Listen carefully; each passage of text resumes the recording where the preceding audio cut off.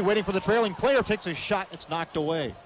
Colasar was trying to jump up ice and join the rush, but it was a little too late. Now he backs up as the puck knocked down at the T-Bone, bouncing of the Seattle zone, hit a skate. Shot wide by Kitt, and he and Wardley tie up in front of the Seattle bench. And they're going after it, and then Wardley throwing a punch on Kitt along the near boards, and down goes Kitt with Wardley on top of him, and now the linesmen pull him apart as Wardley's gear goes flying off. He'll drop that on the ice and be escorted off to the penalty box. So a couple more fighting majors here against two teams that apparently don't like each other, even though they don't see a lot of each other. Penalties at 5:14 of period number 3.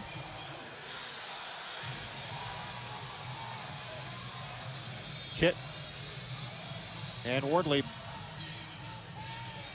wearing the same number for their teams, numbers 27.